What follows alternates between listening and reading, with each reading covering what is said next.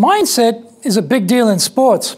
We understand that it is important in business too, but we sometimes miss the point that it also applies to how we approach public speaking. We can exude confidence or terror. Either way, the audience will buy what we are selling. How do we exude confidence? This comes back to our basic beliefs about ourselves as a speaker, which then determine the mindsets of I can do this really well and be successful, or I hate doing this, I'm not very good at it. Confidence doesn't arrive from wishing. We need to work hard to build that feeling of confidence in our presentation capability. Proper preparation and ample rehearsal practice build belief, and that determines a positive winning mindset. Great, but how do we do all that?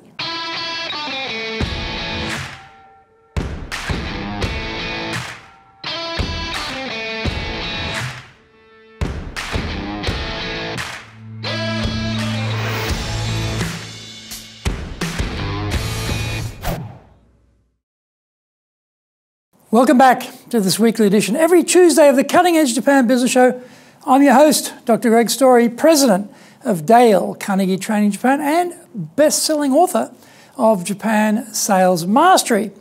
We are bringing the show to you from our High Performance Center in Akasaka in Minato-ku, the business center of Tokyo. Why the cutting edge? In this show, we are looking at the critical areas for success in business in Japan. We want to help advance everyone's thinking so that we can be at the forefront, the cutting edge of how to flourish here in this market. Before we get into this week's topic, here is what caught my attention lately. The Abe cabinet is pushing hard to bring in foreign workers to Japan, but not everybody is for this idea. There was a protest march through the Ginza area recently, organised by Japan First, waving Japanese imperial flags and urging the plan's withdrawal. Mikio Okumura, head of Japan First in Tokyo, said, "Before you let in foreigners, you should deal with Japan's unemployed. Then we would have Japanese people looking after the elderly. That would be the happiest result for the Japanese." The Japan Trade Union Confederation, known as Rengo, questioned the lack of a public debate on the subject and said that foreign workers shouldn't be accepted without careful consideration. On the other side, the Japan Chamber of Commerce and Industry noted in June that 2/3 of companies said they were short of workers. The number of companies folding because of a lack of workers jumped by 40% in the first half of the financial year compared to the same period last year, according to the Teikoku Databank. In other news, at the Beijing International Book Fair in August, a Chinese translation robot, the Yuedao Ai translator, translated Srivana's Mahakali's 100,000 words, or roughly 300-page non-fiction book, into Chinese in 30 seconds with 95% accuracy. A professional editor then spent 2 weeks cleaning it up for publication. And this compares with the normal 6 months required to do the same tasks. Also in China, the Xinhua news agency launched a world first with an English AI anchor debuting at the World Internet Conference in Zhejiang province. The robot was developed together with the Chinese search engine company Sogou, with the robot physically modelled on the Xinhua agency's presenter, Zhang Jiao. According to Xinhua, the robot learns from live broadcasting videos by himself and can read text as naturally as a professional news anchor. Watching the video, the voice was eerily real, as was the robot resemblance to the actual Zhang Jiao. Looks like news anchors and translators had better start retraining for other professions. This is episode number 61. We are talking about the winning presentation mindset. それでは行きましょう. So let's get going. Our mental approach to our activities determines our success. We know this in sports and in business, but when it comes to speaking in public, we somehow manage to forget this vital point. In fact, when it comes to presenting in front of other people, we often have a negative mindset about the activity. We may be reliving humiliations from elementary school or high school when we had to make a presentation and were teased about it, perhaps without even actually remembering any particular incident. We managed to maintain a dread for speaking in public and carry that into adulthood. This was absolutely me, by the way. I avoided public speaking pretty successfully until I was around the age of 29. I was really fearful of it, and there must have been something in my darkest memory which was driving that fear, even if I can't nominate any particular trigger. Here is the rub. As we get older and advance in our careers, we cannot avoid public speaking and giving presentations, whether we like doing them or not. We know we have to make a presentation. The date has been set and there is no escape. How do we approach it? We usually get straight into the nitty-gritty details, the mechanics and logistics, without spending even a moment on our proper mindset for the activity. This is a bit of a crazy allocation of priorities, though. We are putting our personal and professional brand out there for all to see. So we should recognise this as a fairly important opportunity to get it right. If you think reputation has significance, then we are putting ourselves in the danger zone. That is probably why I avoided public speaking for so long. The mindset game is a critical one, especially if we are nervous about giving presentations. Confidence is firmly paired with credibility in the presentation game, and we have to exude both. We may be very unsure, nervous, even petrified, but we must never ever show that side to our audience. Hesitation kills the message delivery and therefore the message impact. I saw a speaker recently and I felt, yeah, he was impressive. Thinking back about it, why did I feel he was a good speaker?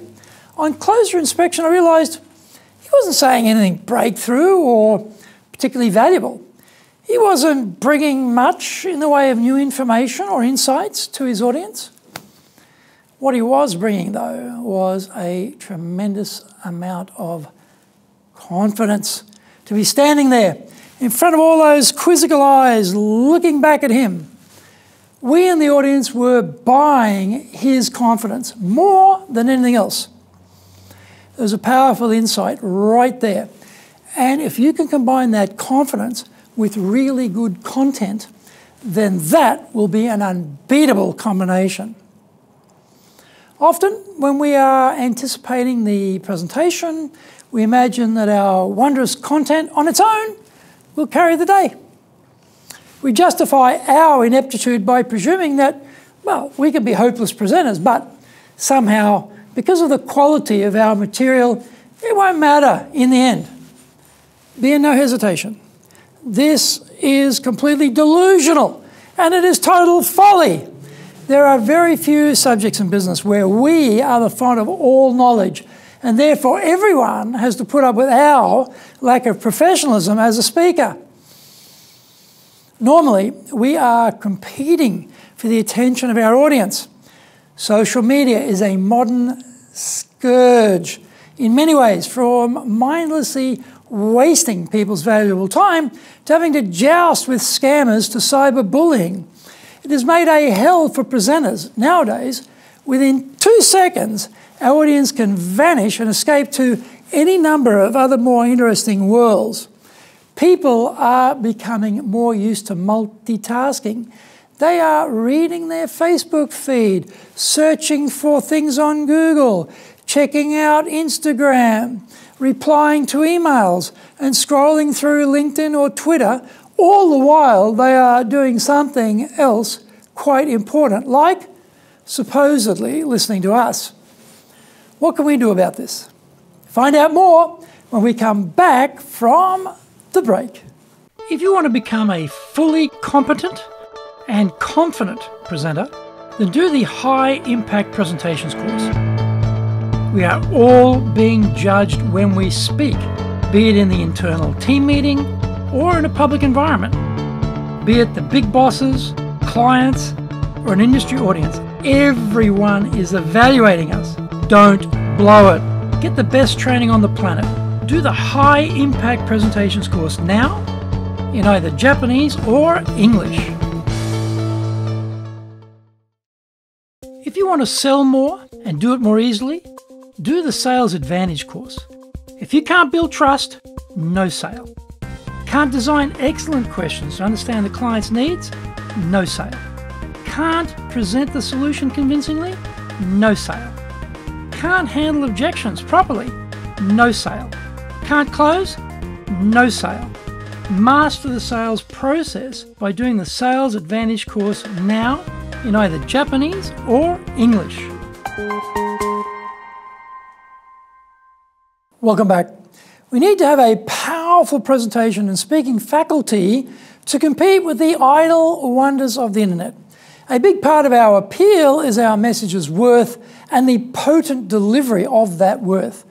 We need to understand that both are required.